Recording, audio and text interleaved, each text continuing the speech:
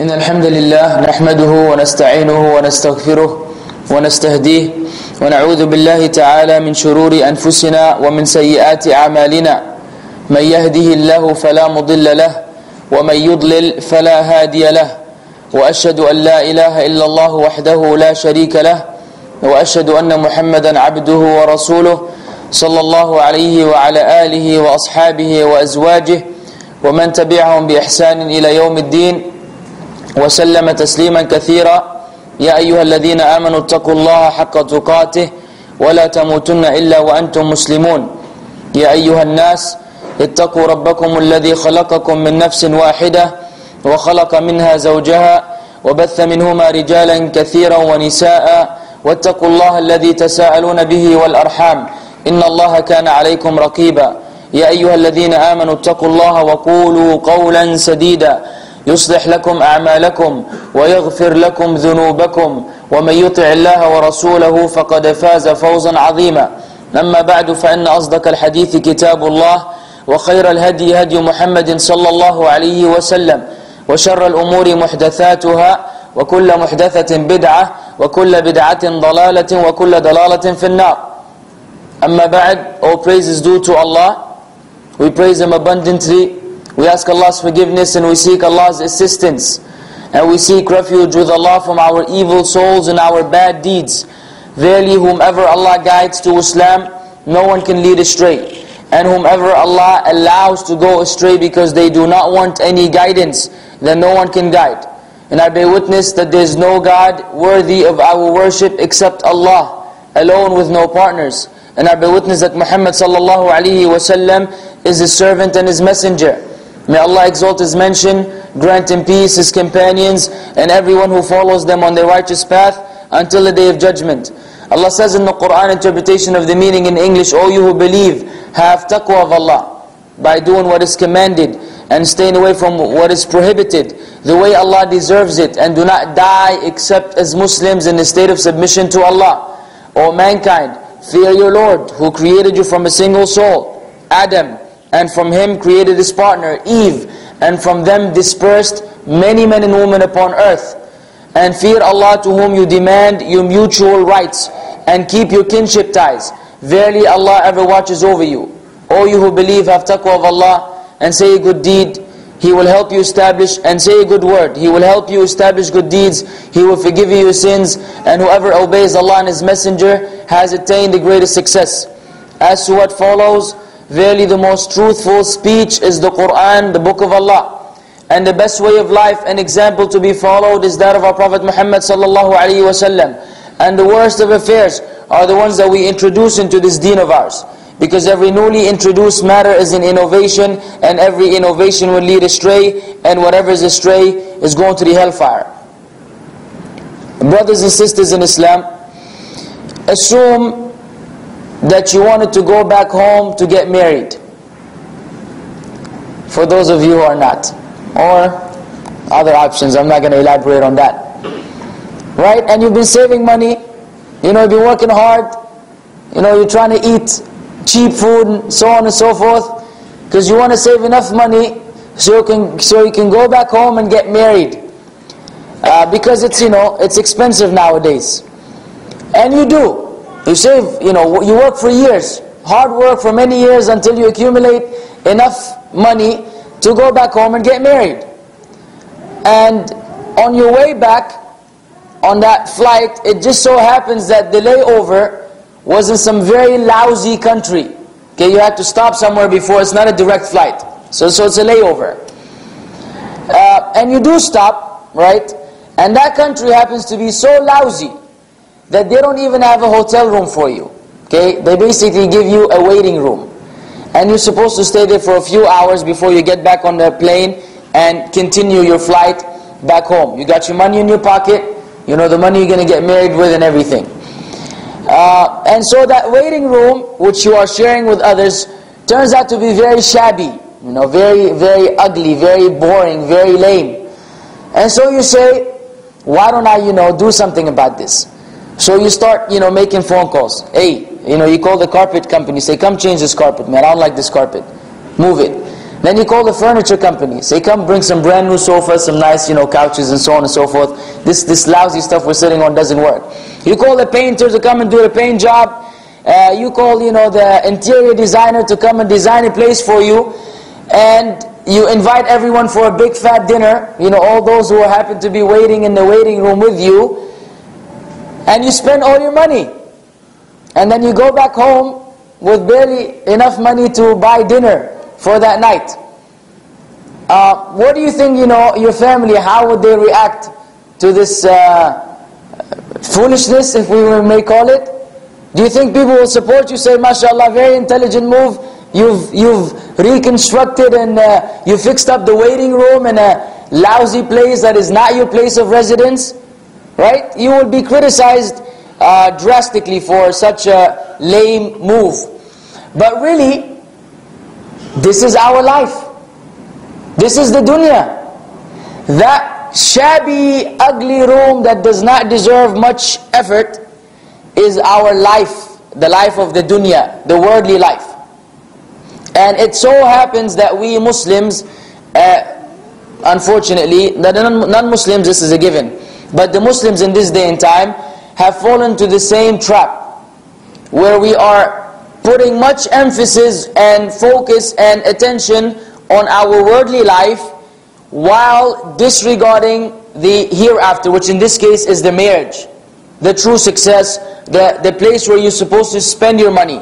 So we're spending our money in the wrong place, for the wrong reasons, at the wrong time, and it just doesn't happen to be working for many of us, unless we make some changes before we depart, meaning from this life. The dunya, ironically, linguistically, dunya comes from two different meanings. One Arabic word that has two different meanings. One is dunu, being near, right? And one is dana'a, being lowly. So the dunya is actually called dunya because it is near. It's close to you, because the hereafter is afterwards, right? After the day of judgment. So it's near. And everything seems to be around the corner. And it is dani'a or dana'a. It is lowly, as Allah had described it in numerous occasions in the Quran, and the Prophet Muhammad ﷺ as well in his prophetic traditions and his narrations. And when we speak about the dunya and not being concerned about the dunya, we have to have some very particular definition, because some people have went to extreme in terms of supposedly being disinterested in the dunya and unconcerned, and so they wind up not really doing what the sunnah entails. And other people have went the opposite direction, where they have focused on the dunya strictly and they don't have no time for the hereafter. And the objective of tonight's lecture, inshallah, is that we leave this place by being on the middle course, as it is our habit and custom always, as we are known as the Muslim Ummah, Ummatan Wasata, a middle nation, a just community. We don't go to any extremes in any of the affairs of our deen or the dunya. We travel on a middle course, and that is the way to success. First and foremost, let me give you what opposes the dunya. What do we call someone who is not concerned about the dunya? In the Arabic language is called the zahid. And the act of being unconcerned about the dunya is called zuhd. But I have some reservation concerning using the word zuhd or asceticism, as we know it in English, because very often if you look up in a dictionary, one of the synonyms of the word ascetic is Sufi. And I don't want to be propagating any of that stuff. So we will just use, or if I do use it by mistake, slip of a tongue, I'm not talking about these individuals. Okay, I'm talking about someone who's simply unconcerned about this particular worldly life of ours. We'll see to what extent. It doesn't mean that, you abandon everything. Anyways, let me give you the definition that was given by Ibn al-Qayyim, or before that. It says the zuhud is the opposite of being eager and concerned about the dunya. And the dunya, we said, is the life of this world. Ibn al-Qayyim rahimahullah said, az-zuhud in the Arabic language and the language of Islam entails abandoning a matter while despising it. Abandoning a matter while despising it, meaning not liking it, hating it, while belittling its significance. It's unimportant to you. so that one will exchange it for what is more significant. So you leave something, like if I offer you right now a riyal, and I tell you, but if you don't take the riyal now, I'll give you 20,000 riyals next week. Which one would you go for? Would you take the immediate 1 riyal, or would you wait, a couple of weeks and get 20,000 riyals? I mean, logically, you will wait. Even if I was fooling you, right? You didn't lose anything. A riyal, the riyal is not the end of the world. So, this is what is really meant.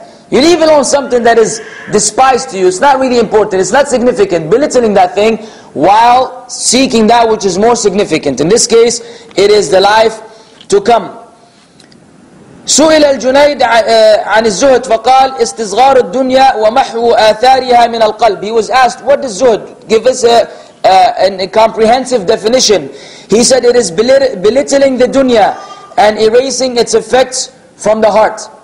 Belittling the dunya and erasing its effects from the heart. Abu Sulaiman al-Darani said, الزهد ترك ما يشغل عن الله.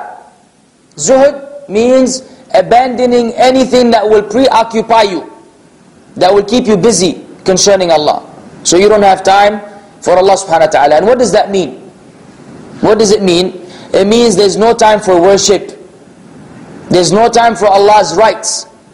This is what is intended. And really, we will deal with this later on in the lecture, inshallah, to what extent some of us have this, suffer from this particular illness, which requires, emergency treatment before it is too late.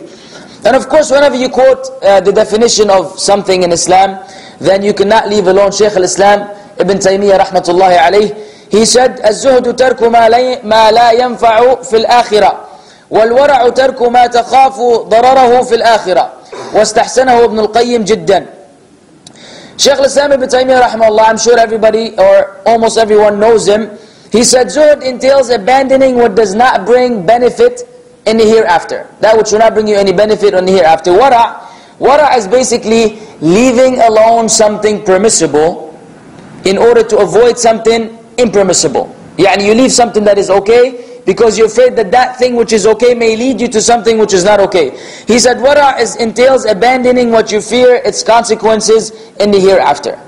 Meaning you worry that you will be brought to account on the day of judgment, so you leave it alone. And this is understood from the hadith of the Prophet ﷺ, the hadith of Nu'man radiallahu anhu. He said, halal is bayyin and haram is bayyin, and between that are doubtful matters that many people do not know. So if you leave alone these doubtful matters, you have protected your dignity and your religious commitment. And so this is what is intended by that. طيب. The zuhd in the Quran. I'm sure as I'm sitting here, maybe some of you are bringing it to mind right now, some Quranic verses where Allah subhanahu wa ta'ala told us the reality of the life of this world. And allow me to quote some of them to you in case you haven't. Allah says in Surah Al-Kahf, وَاضْرِبْ لَهُمْ مَثَلَ الْحَيَاةِ الدُّنْيَا كَمَاءٍ أَنزَلْنَاهُ مِنَ السَّمَاءِ فَاخْتَلَطَ بِهِ نَبَاتُ الْأَرْضِ فَأَصْبَحَ هَشِيمًا تَذْرُوهُ الرِّيَاحُ وَكَانَ اللَّهُ عَلَى كُلِّ شَيْءٍ مُقْتَدِرًا. And strike for them the similitude of this life of this world.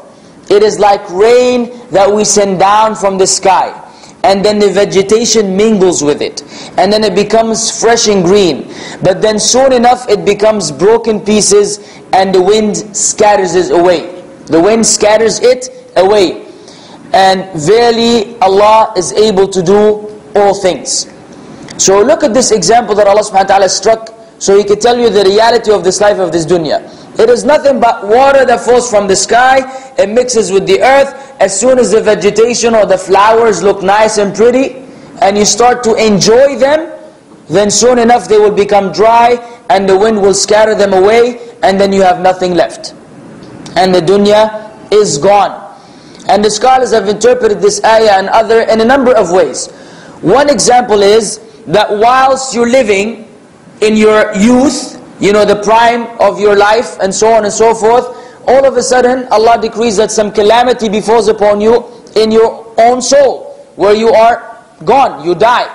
And then just as you started to enjoy the beauty of life, then you have gone. Or you may remain alive, but some calamity will befall upon you where you lose your wealth and your health and your children and your family and your job and so on and so forth, where you remain with nothing.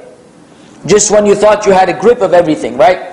Just when you thought, alhamdulillah, things are starting to move smooth, I'm graduating, I'm moving on, so let me focus more on the dunya and set aside the rights of Allah, until future time.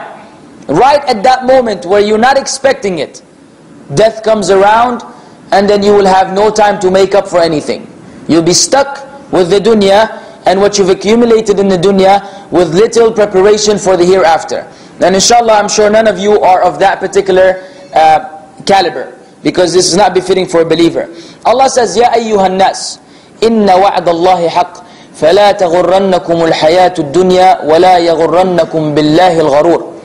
O mankind, verily the promise of Allah is true. So do not let the present life deceive you. And do not let the chief deceiver, who's the chief deceiver? Satan. Do not let him deceive you concerning Allah. Do not let him deceive you concerning the dunya. So Allah warned us in the Quran, O mankind, this is speaking to the believers and the non-believers alike. The promise of Allah is true. What is the promise of Allah? That you will live here eternally? What is the promise of Allah? That there's a life to come? That there's Jannah and Jahannam. This is the promise of Allah. He promised the righteous believers to enter Jannah, and those who are of another way of life to enter Jahannam, wal-'iyadhu billah. This is the promise of Allah, and it's true. So do not be deceived by the dunya. Allah's promise, subhanallah, and sometimes, ya akhwan and brothers and sisters, we don't really reflect upon the Quran, just as Allah told us in the Quran, that we don't reflect upon the Quran. أَفَلَا يَتَدَبَّرُونَ الْقُرْآنِ. Should we not reflect upon the Quran, look at it with care? Allah told us, and our Creator, who legislated this law of Islam for us, and who gave us our sustenance and provision, and who gave us everything that we need, He still told us every particular thing that you need to be successful. And so Allah subhanahu wa ta'ala, through His mercy, informed me and you. So you will not come in the day of judgment and say, I did not know any better. No one told me that I'm not supposed to be focusing on the world, and I'm supposed to focus on the hereafter. No one told me that this life is deceiving. Allah told us clearly, the promise of Allah is true. So do not let the present life deceive you. How you get deceived? Either when you are ignorant, or when you are negligent. If you are a boss at some business, the only way your employees may pull some stunts, rob some money, do something that is not proper, either if you're ignorant, you don't know what's going on in the business, so everything is happening behind your back, or you're negligent. You're not paying attention. You're disregarding, you're letting some things go that you're supposed to be more accurate about. So these are the ways that we are caught. And in the dunya, it's the same thing. Either you're ignorant about the fact that you're going to meet Allah, and that you'll be questioned about every single thing. Your health, your body, what did you do with it? Were you, smoking it up? Smoking, drinking, consuming unlawful things? Your life, your youth, what did you do with it? You joined a rap group, or you thought that you're going to be a superstar. What did you do with your youth? Your money, how did you earn it? Where did you spend it? Did you get it from lawful means, through lawful means? And did you spend it in lawful means? If we were to be brought to account, each one of us here, Allah al-Musta'an, right? Each one is thinking about himself, and I says, man, I'm through. I don't think I can make it, right? That's what we think, because that's what we are. إِلَّا مَنْ رَحِمَ اللَّهِ طبعا. We don't generalize, but by default, most of us, ya akhwan, and sisters, we do have these particular shortcomings. Now I'm not trying to despair you from the mercy of Allah, because no one can do that. Rather, I'm trying to call myself and you to wake up. Wake up from the sleep. If you've been earning money unlawfully, hey, there are plenty of halal jobs. Change your job. If you've been spending money unlawfully, there's plenty of chances to change. Start using and spending your money in ways that are pleasing to Allah. If you've been focusing on the dunya versus focusing on the hereafter, then all these are within reach right now. Now that you're listening, now that you have the ability, the means given to you by Allah, then a change is expected before it is too late. And you know the verses from the Quran about death coming, and we will deal with some of them right now. Allah says in the Quran, in Surah Al-Imran, كُلُّ نَفْسٍ, everybody knows this ayah, ذَائِقَةُ الْمَوْتِ وَإِنَّمَا تُوَفَّوْنَ أُجُورَكُمْ يوم القيامة فمن زحزح عن النار وأدخل الجنة فقد فاز وَمَا الْحَيَاةُ الدُّنْيَا إِلَّا مَتَاعُ الْغُرُورِ. Every soul shall taste death, and you will only be paid your wages in full. Look at these wording, man. Ajib. Ajib the Quran. You only be paid what? Your wages in full. When do you usually get paid wages? At work. And they may, the boss may, may take some money unlawfully. He may cut your contract before it is expired. He may promise you accommodation and wind up not paying for it. People may, pull stunts. You may not really get your wages in full. And similarly in the dunya, you may be the most righteous of the righteous, but you will not be getting what Allah has prepared for you. Because Allah had decreed through His wisdom that you don't have this life because it may not be befitting for you. So not like you do good deeds and your pockets get fatter. The more righteous you are, oh mashallah, I'm getting richer, so let me pray some more. It doesn't have to be this way. You may be more righteous and more poor. And you may be more righteous and more rich as well. And you may be more rich and more wicked. And so there are all levels. Don't associate this with that, because some people think if you're blessed, meaning Allah loves you. Meaning if you're blessed financially, not necessarily. And if you're poor, it doesn't mean that Allah does not love you either. So it is situational, it is per individual. Only Allah knows these matters of the unseen. We cannot make any judgment concerning them. Anyways, you will only be paid your wages when in full on the day of resurrection. On the day of judgment you will get what you have earned today. Not today, not in this life, there. So what is the bottom line? As Allah says, فَمَنْ زُحْزِحَ عَنِ النَّارِ. Whosoever is removed away from the fire, وَأُدْخِلَ الْجَنَّةِ, and he was permitted to paradise, فَقَدْ فَازَ. He has attained success. Nowadays, fawz is when the Ahli beat the, I don't know what the other team is, and I don't want to know what the other team is, or when this team beats the other team, or the cricket teams, or the I don't know what teams. It's always fawz when you get a new job, when you make more money. This is what we associate with success. Success, I've become successful. Here's my master's, I am successful now. Here's my PhD, I'm successful now, and so on and so forth. That's what our mind associates success with, worldly gain. But according to Allah Azza wa Jalla in the Quran, that when you enter Jannah, then and only then you have attained success. Not today. You could be the biggest doctor in the world, and you'll be dragged on your face to Jahannam, wal-'iyadhu billah. And no one will intercede for you. Not the patients, and not the nurses, and no one in the world. If Allah decreed that you're among the inhabitants of the hellfire, case closed. And your worldly knowledge will not benefit you on the day of judgment. Not trying to tell you don't learn. We need in Islam people of every position and every knowledge and so on and so forth. We need from everyone. So I'm not saying leave alone worldly knowledge, but as long as it doesn't become the priority, and we don't have time for the hereafter. Otherwise, alhamdulillah, working is good. So then Allah ended this ayah by saying, وَمَا الْحَيَاةُ الدُّنْيَا إِلَّا مَتَاعُ الْغُرُورِ. And this life of this world is nothing but false deception. It's like Hollywood. You know Hollywood? Nothing is real. Dinosaurs, people are living on a spaceship, people, I don't know what they come up with every day. But it's all fake.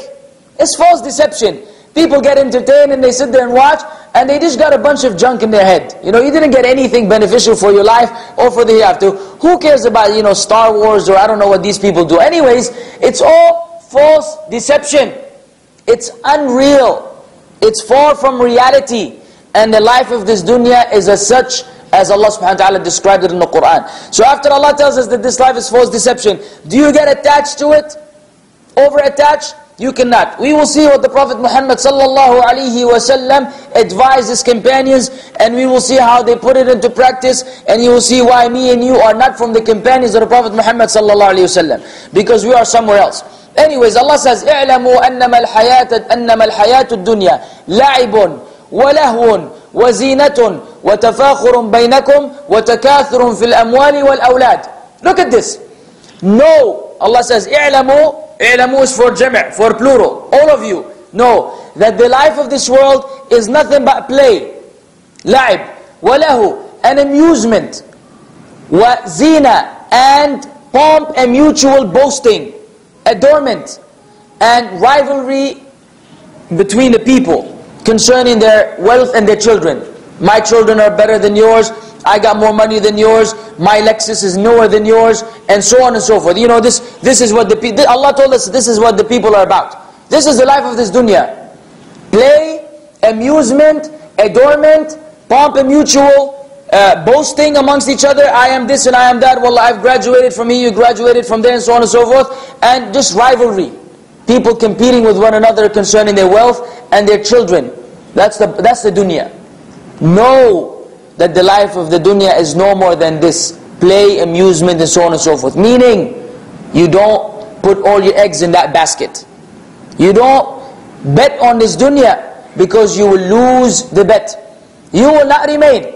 If the dunya remained for those who came after, you would not be here today. If the people that came before, especially the big shots, you know, the Caesars, and so on and so forth, if it remained for them after they owned the world at times, some of them owned the world. If it remained for them, you wouldn't be here today. But it didn't remain for them, so you inherited the dunya from our forefathers. And then our children will inherit the dunya from us. So you're leaving, sooner or later. And so prepare for the day of departure. Allah says in the Quran, مَنْ كَانَ يُرِيدُ الْعَاجِلَةَ عَجَّلْنَا لَهُ فِيهَا مَا نَشَاءُ لِمَنْ نُرِيدُ ثُمَّ جَعَلْنَا لَهُ جَهَنَّمْ يَصْلَاهَا مَذْمُومًا مَدْحُورًا وَمَنْ أَرَادَ الْآخِرَةَ وَسَعَى لَهَا سَعْيَهَا وَهُوَ مُؤْمِنٌ فَأُولَٰئِكَ كَانَ سَعْيُهُمْ مَشْكُورًا. Allah says, whoever wants this quick passing, transitory life, then we will readily give him whatever we want to whomever we will. But then what Allah will prepare in the hereafter? Then we will prepare for him Jahannam, where he will enter therein disgraced and humiliated. If somebody wants a quick passing life, is that all you want? Is that all you want? Do you want the dunya? Allah says He will give, He will readily give whomever He wills, whatever He wants. He will give them a lot, but they will have nothing in the hereafter. وَمَنْ أَرَادَ الْآخِرَةِ, but for the one who wants the hereafter, وَسَعَى لَهَا سَعْيَهَا وَهُوَ مُؤْمِنٌ, and he strives with the necessary due striving. Sa'i is stronger than amal.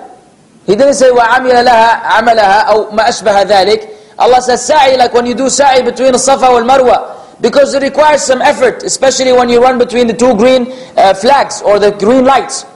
Sa'i in linguistically is stronger. And so Allah says sa'a laha, he will strive. وَهُوَ مُؤْمِنٌ, you must be a believer. For the disbeliever, he will just be striving for the dunya. There will be no striving for the hereafter unless they have the belief first. Then verily it is those whom their striving will be appreciated, thanked, and they will be rewarded accordingly. Whoever wants the akhirah. And when you want the akhirah, you may have the dunya.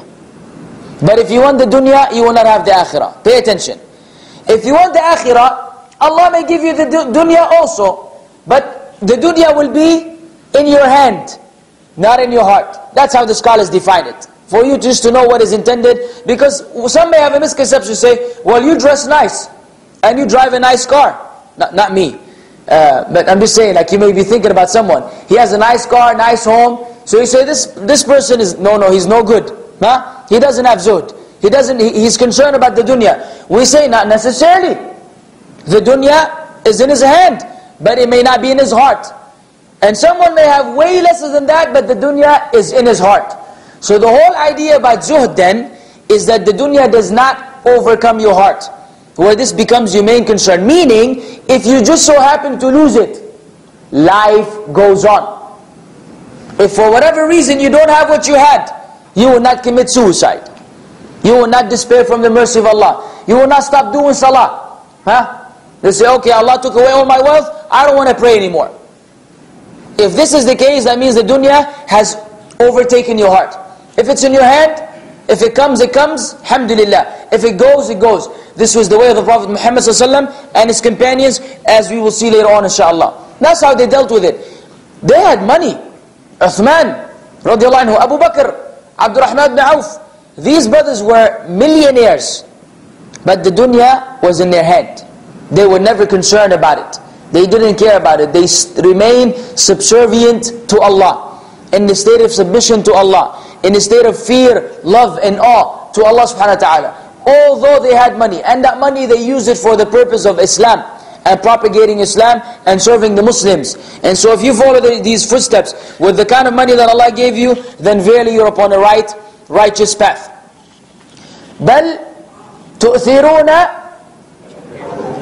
والآخرة خير وأبقى.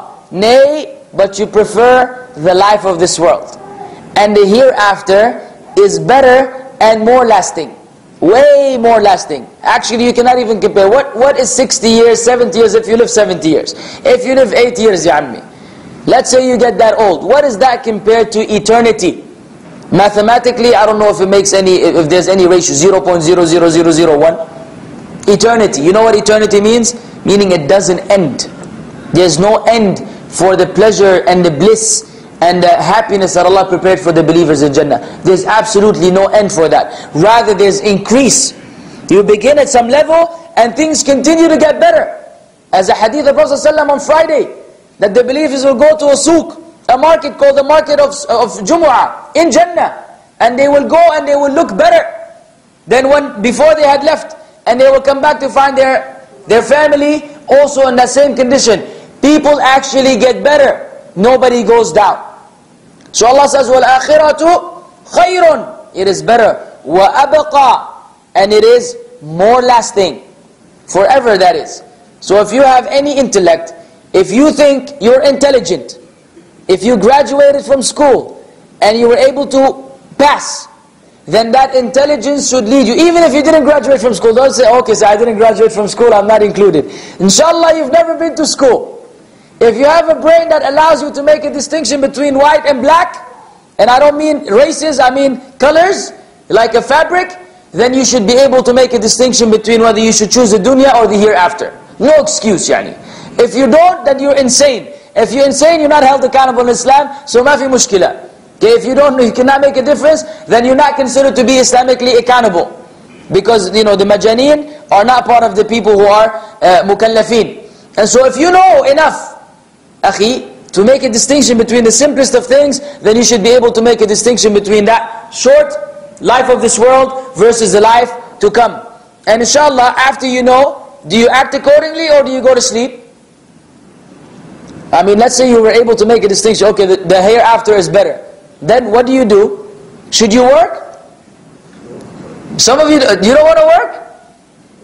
Answer. Yes. You're afraid, huh? Don't be afraid. Say, I'm going to work and do tawakkul on Allah subhanahu wa ta'ala and إِيَّاكَ نَعْبُدُ وَإِيَّاكَ نَسْتَعِينَ, and you will do the work. Don't be, maybe some of us are afraid, say, I don't want to say I work because maybe I don't want to work. No, inshallah, you do want to work.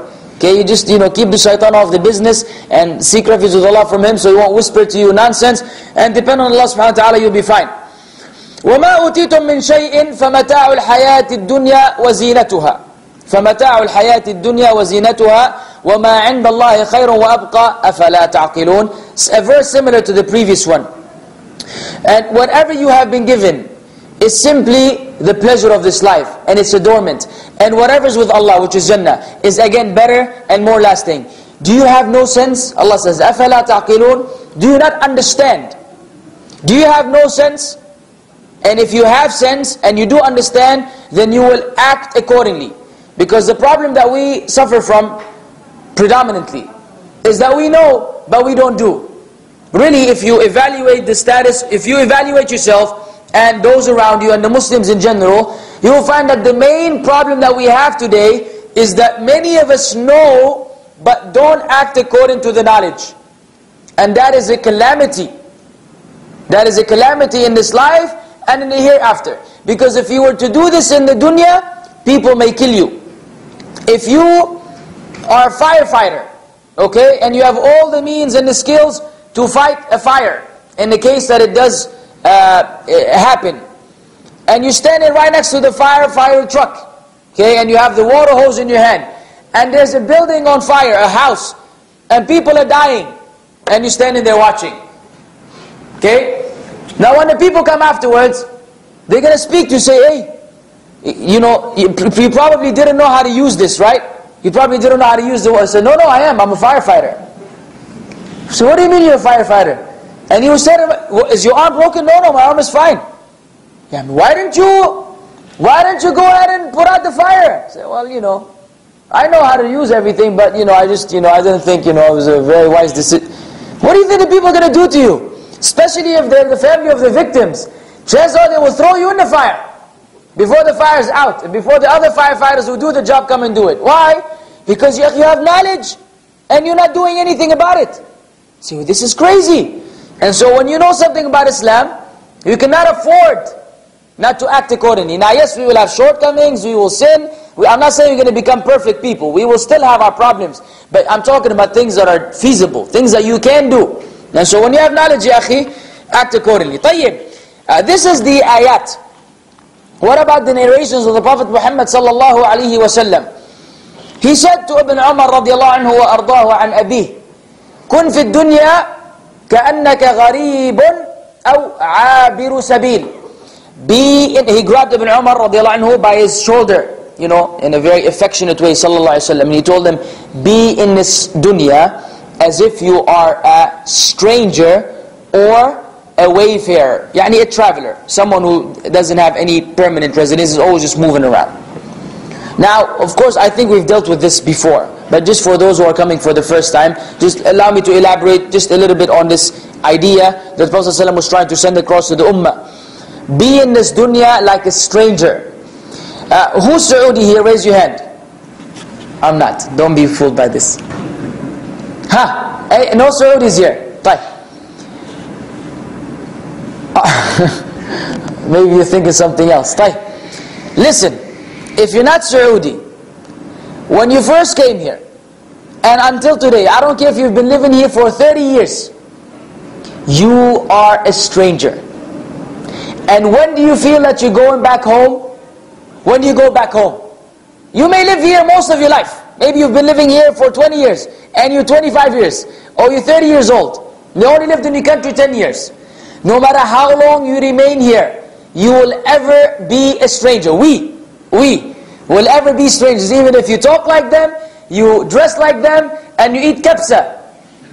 It's not going to change anything. Because this is not your culture. You see what I'm saying? When do you feel home? When you go back home. When everybody looks like you, dresses like you, speaks like you, eats like you, everything is like you. Of course with some variation, it's not like everybody's is identical, but to some extent, these are your people. Now, no matter how many years you've been here, you are a stranger. You don't fit. You fit to some extent. No matter how hard you manage, at the end of the day, you're not from the locals. And anyone who goes to your country is going to be the same thing. You can never really totally fit in. You will ever remain a stranger. So then the quality of the stranger is that he doesn't belong. That's what I'm trying to send across. As a stranger, you don't belong. And the Prophet ﷺ told Ibn Umar, be in this dunya like a stranger, meaning don't belong. Don't feel that you belong here because you don't belong here. Where's home? In Jannah. Home is in hereafter. So no matter how much you try to manage, to get along with the people by doing your best to go with the flow, as they say, you will never really be home until you go back home. And in the dunya, it's the same thing. This is the first. Second, a traveler. When you travel, do you pack your whole house? Have you ever seen anyone carry his air conditions, the split AC on his shoulders, and he has a fridge on the back, and the stove, and so on. The couches, where are you going? Well, I'm going on 2 months vacation back home. You taking all of your furniture with you?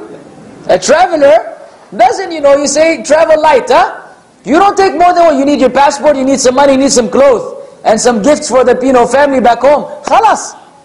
Nobody takes all of his furniture. Allah says, Allah, I'm going. Every time you want to travel, you bring everything in. You bring your whole house. Take it with you and bring it back. People say you're foolish.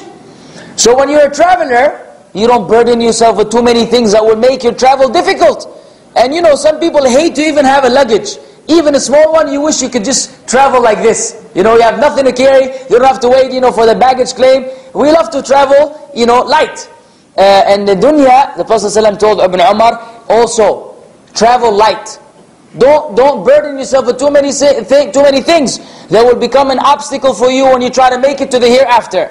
So you will not be able to travel successfully, your car may break down, and you may never make it because of overload of furniture. And so I hope that is clear. Of course, I'm giving you a very modern example of this hadith, but I'm just trying to give it to him in such a way where we can relate to it, because that's what we relate to. Of course, our righteous predecessors had something more eloquent than what you heard from me. Either way, be in this dunya like a stranger or a traveler. Yani don't belong and don't travel with too many things. The Prophet ﷺ said in the hadith of Sahih Muslim, "Ad-dunya sijnul mu'min wa jannatul kafir." I'm sure most of you know this hadith as well. The dunya is a prison for the believer. It's a prison. What does that mean? Does it mean that you're behind bars, that you can't go out? No. No. It means there are things that Allah subhanahu wa ta'ala had made the human soul, the humans have the tendency to want to acquire. You love some things that are not good for you, and Allah made them prohibited. So you're almost like imprisoned from following your desires. It is a prison for your desires, because your desires may be the greatest enemy to you. And he said, similarly, the dunya is a jannah for the kafir. It's a paradise for the disbeliever because he has no borders, no limitations. Whatever the disbeliever wants to do, he does. The only time he will stop is when he's ashamed of the people around him. Never because he's ashamed of Allah. He doesn't care. He doesn't care what God, thinks. What he cares about is following his desires. He may not do something because people are watching. And back in some years back in New York, when the electricity went out, okay, there was some outage in the electricity for a few days. Every store was robbed. People were pulling up in Mercedes. Okay, he's driving a Mercedes. He pull up by the store, he run and get a microwave and run out of the store. Hey, you got money, man. So, but now, see, he wasn't doing this robbery before because he has a status with the people. Now that the electricity is out, no one can see him. Yalla, let me also pick up a microwave, why not? And I'll sell it in the garage sale next week. So the people then, had he a Muslim, would he do that? Would you rob the place when there's no electricity, and then when there's, would you not fear Allah subhanahu wa ta'ala? You would do, out of the fear of Allah, you would not rob the place whether there's electricity or there's no electricity. That's the quality of the believer, not the quality of the disbeliever. Anyways, an interesting athar or incident that happened with this hadith is that of Ibn Hajar al-Asqalani, rahimahullah ta'ala, the one who did Sharh Sahih Bukhari. He was a qadi. He was a very famous judge.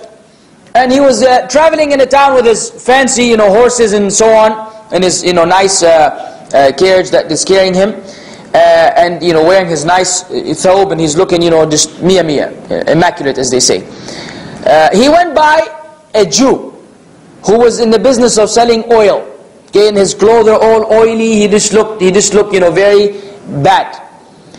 So he told Ibn Hajar, rahimahullah, he said, "Your messenger said that the dunya is a prison for the believer, and it's a jannah for the disbeliever. But look at you and look at me. It looks like you're the one who's in jannah, and I'm the one who's in prison." So he's trying to be funny or smart. And Ibn Hajar refuted him, rahimahullah, by saying, he says, actually, what I am in right now, compared to what Allah has prepared for the believers in the hereafter, is like a prison. And what you are in right now, compared to what Allah has prepared for the disbeliever from punishment, is like Jannah. And so the man had no choice but to say, "Ashhadu an la ilaha illallah wa ashhadu anna Muhammadan Rasulullah sallallahu alaihi wasallam." This is refutation, man. Charcoaling, burning refutation. What are you going to say? That's fact. And the Jews know. They know this, man. They know that they're deliberate disbelievers, rejecting Jesus, peace be upon him, as the messenger of Allah, then afterwards rejecting Muhammad sallallahu alaihi wasallam as the messenger of Allah. So they love to reject. So they know these things. So anyways, that was the answer that Ibn Hajar rahimahullah gave him. Maybe you could use it in the future. The Prophet sallallahu alaihi wasallam said about the dunya, "Ma dunya fil akhirati illa mithla ma yaj'alu ahadukum usba'ahu fil yam, thumma falyanzur bima yarji'." The Prophet sallallahu alaihi wasallam said, the life of this world is nothing but like when one of you places his finger in the ocean, just you dip your finger in the ocean, and then you look, what sticks on your finger? What comes back? If you put your finger in the ocean, what would you take out? A gallon of water? A drop. Maybe 2 drops. Maybe half a drop. Prophet ﷺ said, this dunya, compared to the hereafter, is like somebody dipping his finger and getting a drop. Yani this dunya and everything in it is like a drop compared to the hereafter. And you know, that's why concerning da'wah, he told Ali radiallahu anhu, for Allah to guide one person to Islam through you is better for you than the red camels. Another narration, better for you than the world and whatever is upon it. Everything in this dunya. For one person to become a Muslim through you is better than all of that. Meaning the dunya is insignificant in the sight of Allah subhanahu wa ta'ala. The Prophet ﷺ had once slept on a straw mat, which left some marks on his back. When he got up, Ibn Mas'ud, his companion radiallahu anhu, said, "O Messenger of Allah, would you not allow us to get you some soft bedding rather than this one?" The Prophet ﷺ told him, "Mali walid dunya, innama mathali wa mathalu dunya ka mathali rakib, قال أينام في ظل شجرة في يوم صائف ثم راح وتركها." He said, let us get you some soft bedding, O Messenger of Allah. He said, what have I to do with this world? What have I to do with this world? Verily my example and the example of this life of this world is like a rider. Rider meaning a horse or a camel or something along these lines. Who slept, took a short nap. Qala, short nap. Under a tree, seeking its shade for a short time.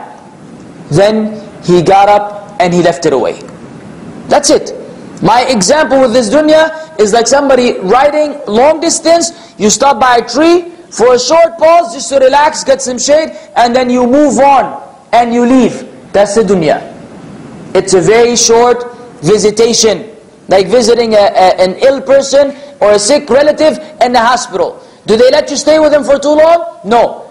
As soon as you come in, they say, okay, visitation time is over, you need to leave. This is the dunya. You will come for some short time, and then soon enough, some men will be carrying you on their shoulders.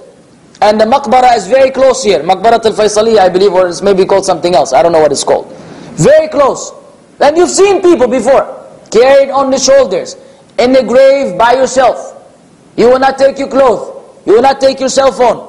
If you spend much time on that, you will not take your money, no pockets in the the shroud, the kafan, jazakallahu khairan. Nothing. You will go with absolutely nothing, and then your children or your relative will inherit everything that you've been striving for. You worked hard and you spend time making money, no time for knowledge, no time for learning, no time for worshipping, no time for obeying Allah, and you accumulated all the money and the degrees and so on and so forth, and then you went to the grave with nothing. Wallah, this is a losing business. Somebody who loses this kind of loss, this is a major loss that cannot be rectified. Now you lose, you can start another business. On the day of judgment, if you lose, it's over. Unless Allah subhanahu wa ta'ala showers us with His mercy. These are some of the narrations.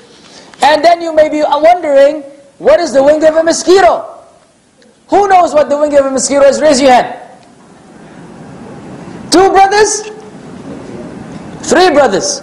It must have been ambiguous for you. Say, what is this brother going to bring a dissect a mosquito over here? Maybe you thought it was a science class, huh?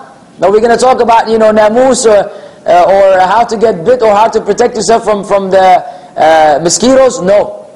No, this hadith, this expression is based on a hadith of the Prophet Muhammad sallallahu alayhi wa sallam, which was narrated by Tirmidhi. And it was sahih by Shaykh al-Albani rahimahullah ta'ala. He said, لو كانت الدنيا تزن عند الله جناح بعوضة ما سقى كافرا منها شربة ماء. He said alayhi salatu salam, had this world, this worldly life, been equal or worth the wing of a mosquito in the sight of Allah, He would not have given the disbeliever a drink of water, a sip of water. Had this dunya been equal in the sight of Allah to the wing of a mosquito, you know how insignificant that is? That's nothing, the wing of a mosquito. It's one of the smallest insects. And its wing is even smaller, you can hardly ever see it. All you feel is the bite that it gives you after it leaves. If it was worth that, Allah would have not given the disbeliever a drink of water. Now the disbeliever, does he have water? Man, he has a lot more than that. Allah gives the disbeliever water, food, family, wealth, health, you name it. Allah may give him a lot more than that. That shows you how insignificant this life is to Allah. This is what the hadith is talking about. Because the disbeliever doesn't deserve.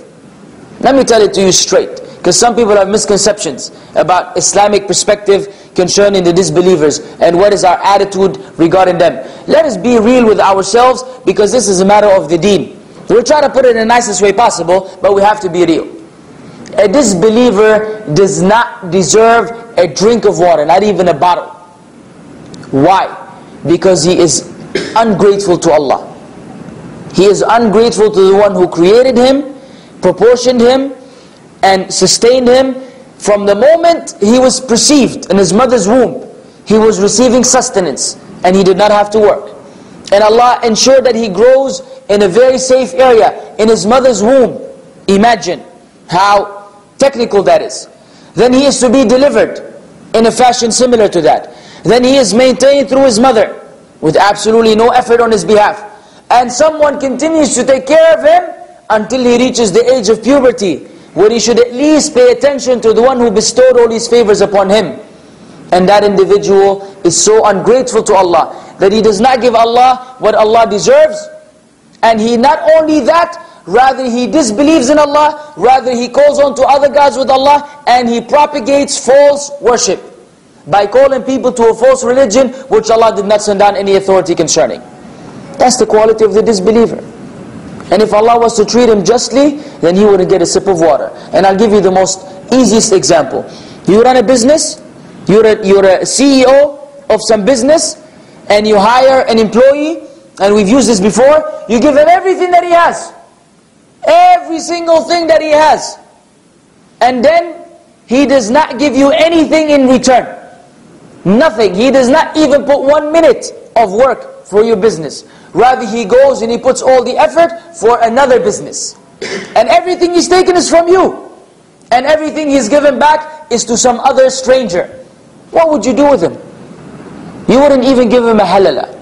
After you have given him all this, after you give him all this, you wouldn't even give him a halala. Rather, what will you be asking for? Say, give me back my money. Right? Give me. And this is Jahannam. This is Jahannam. Not only that Allah wouldn't have given him a sip of water in his dunya, rather Allah subhanahu wa ta'ala will place him in the hellfire. Jaza'an wifaqa. It's an equal recompense. إِنَّهُمْ كَانُوا لَا يَرْجُونَ حِسَابًا. They used to never be waiting or holding or bringing to mind the accountability with Allah subhanahu wa ta'ala. This is the state of the disbeliever. And this is why he is treated in this fashion, because he is ungrateful to Allah subhanahu wa ta'ala. But because this dunya is so insignificant to Allah, the disbeliever gets water and a lot more than that. So we should understand from that what is expected of us to do. The Prophet ﷺ said, "Izhad fi dunya yuhibbuka Allah, yuhibbuka Allah, wazhad fima aydi nas yuhibbuka nas." Or kama qala sallallahu alayhi wa sallam. Be unconcerned regarding this life of this world, and Allah will love you. Meaning, don't let the dunya enter your heart, and Allah will love you. And be disinterested with what is in the people's hand and what they possess, and the people will love you. Yani, leave the people's stuff alone. People don't like it when you try to take what they have. So this nasiha from the Prophet Muhammad ﷺ, and we want to focus on the first part of it. Be disinterested, unconcerned with this life of this world, and Allah subhanahu wa ta'ala will love you. So if you want to attain the love of Allah, don't be over attached to the dunya. Then I will give you some examples inshallah at the end of the lecture to bring some clarity concerning that. I will bypass some things inshallah for the reason. But I want to share this hadith with you, which is very similar to the one of the mosquito. It's in Sahih Bukhari and Muslim. The hadith of Jabir ibn Abdullah radiallahu anhu, he said that he was with the Messenger of Allah sallallahu alayhi wa sallam, and they were in a marketplace. And then there was a dead goat. A dead goat with very small ears.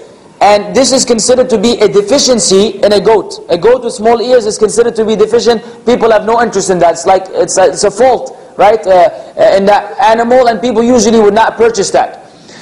The Prophet ﷺ, when he seen a dead goat with small ears, he grabbed it by the ear, and he told his companions, "Would one of you like to buy this for a dirham?"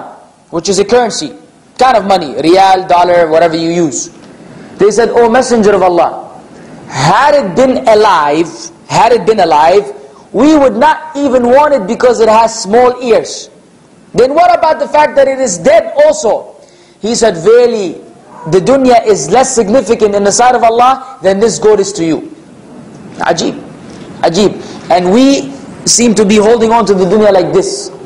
Don't let go. If brother's begging you to let go, say, I don't want to let go. I love it too much. But you're going to leave sooner or later. Now, how does it leave? You know how it leaves? All of a sudden there'll be nothing. You'll be embracing the dunya and you will find gap. A big gap between your chest and your arms. Or someone will pull you from your back and throw you out. And suddenly, the dunya that you were very attached to, you will become disattached from the dunya. That's how it's going to go. Either you're going to suddenly die, or you're going to know that you're dying by some sort of disease that may befall you, and you know it's a gradual process before you leave. One of these two ways. Either way, you are leaving the dunya. And so the Prophet ﷺ was trying to teach his companions, don't be over concerned with the dunya, so you will not be a loser on the Day of Judgment. طيب. Let us define what zuhd really means. It does not mean that you don't work. And it does not mean that you do not get married. And it does not mean that you do not enjoy what Allah has made lawful for you. Because you can only understand the Quran and the Sunnah according to the way of life of the Prophet Muhammad ﷺ. How many wives did he have? When he died, he had, according to the ulama, 9. Someone who the Sufis will consider to be Zahid wouldn't have even one. Because he's not concerned with the dunya, so why would he need women? The Prophet ﷺ and his companions, they used to benefit from whatever was lawful, but they would not strive for it. If it happened to come, they enjoyed it. If it was not there, then they did not feel despair. They did not go after it. Because we know from the seerah of the Prophet ﷺ that many months will go by and no fire will be kindled in his house, meaning no food was cooked. And he ﷺ used to live with his wife Aisha over dates and water. Al-Aswadan, dates and water only for months. This is how they lived. But when things came, alhamdulillah, they enjoyed them. So we said that the reality of zuhd is that not that you abandon the dunya where you become a loser and you just beg people for money. Akhi ma'alish, I spend most of my time in the masjid. Can you help me? You know, can you give me some money? Say no. No, ya akhi, go work. Go earn a living. Go, protect yourself and honor yourself and make lawful money. But don't let the dunya overtake your heart. Continue to have a defense system, an alarm system, where whenever the dunya is approaching, the laser will go off and ala tool you will make the necessary, actions or reactions. And you do what is necessary. Don't let the dunya enter your heart. That is what zuhd really means. From Sulaiman and Dawood, again they owned the dunya, they were kings. And they were the biggest of zuhad during that time, alayhimus salatu wassalam. طيب, is zuhd important or not? It is important for each one of us to practice zuhd. But what level of zuhd? Let me tell you how the scholars have defined them. Ibn al-Qayyim rahimahullah said, zuhd is different parts and levels. Al-awwal zuhdun fil haram wa huwa fardu ayn. Being unconcerned with the unlawful, the prohibited, and it is fardu ayn, it is compulsory on each individual that you do not commit that which is forbidden. Second, zuhd fi shubuhat, leaving alone the doubtful things. And the stronger the doubt, the more you should be disinterested and you should disassociate yourself from the doubtful matters. Thirdly, being disinterested with unnecessary things, whether it is speaking or eating or drinking, things that you really do not need. Stay within the limitations. Fourthly, being disinterested with the people. You don't care about the human beings and what they have. Your main objective is Allah and the pleasure of Allah subhanahu wa ta'ala. Fifthly, not caring about yourself and you consider yourself to be insignificant in the sight of Allah. Where you do whatever you can. You strive with your wealth and your health and your body to please Allah subhanahu wa ta'ala. And for every position, there's a particular implication for this understanding. And lastly, which is the comprehensiveness of zuhd, is being unconcerned from anything that will distract you from Allah. Anything that will distract you from Allah subhanahu wa ta'ala, which we should love. I don't know if we really love Allah as we are supposed to love Allah. But we are supposed to love Allah. It is not a relationship of fear that the believer has. It is a relationship of fear, love and hope. You must have all three. Love, ya akhwan, must be part of the equation. It must be part of the formula for success. There must be love for Allah subhanahu wa ta'ala. That means that you must give that some time. Whether it is learning or reading or educating yourself or giving da'wah or anything that will get you closer to Allah. This is what is intended by that. And this is the bottom line statement. Lastly, let me mention quickly and briefly some things that will help me and you become among those who are unconcerned about the dunya and more focused about the hereafter. First, look at this dunya, how quickly it passes. How many of your relatives were alive one day and dead the next?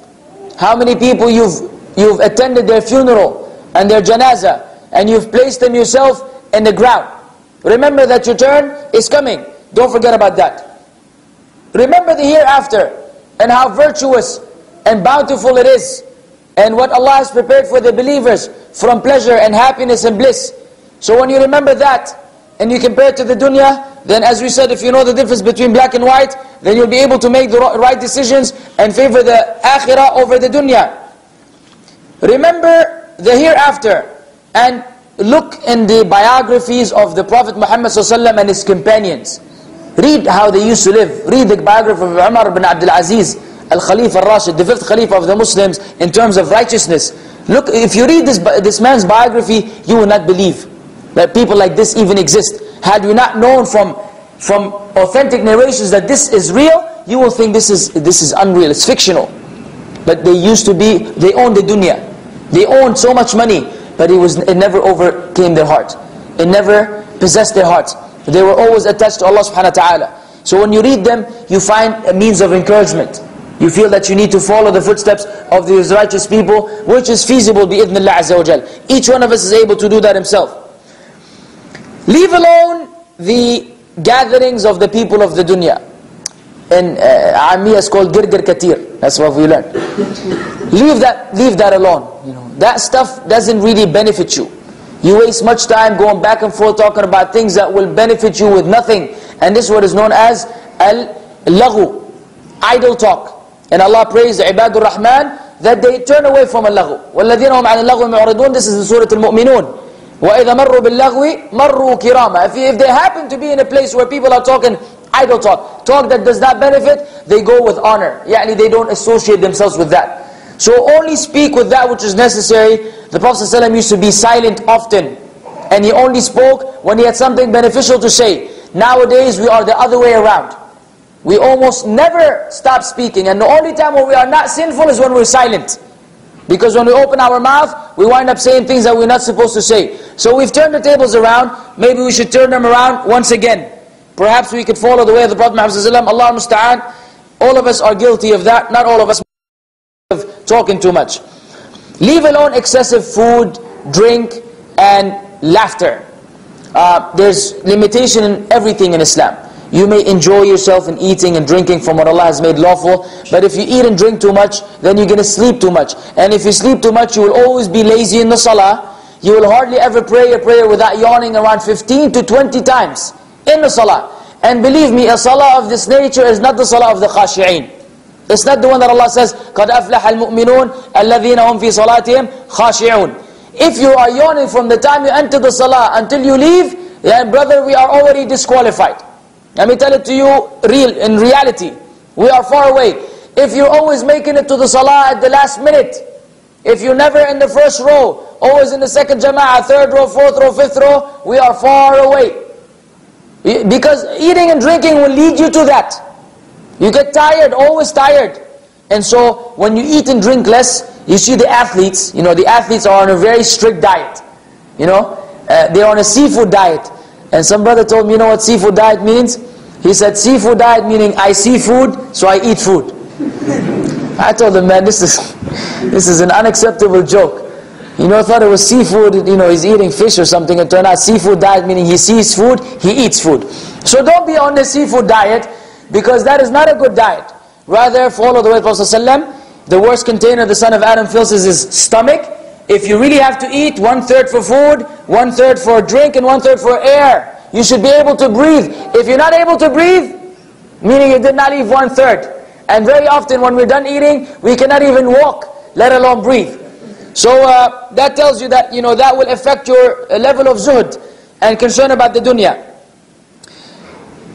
Yes, this was the last one.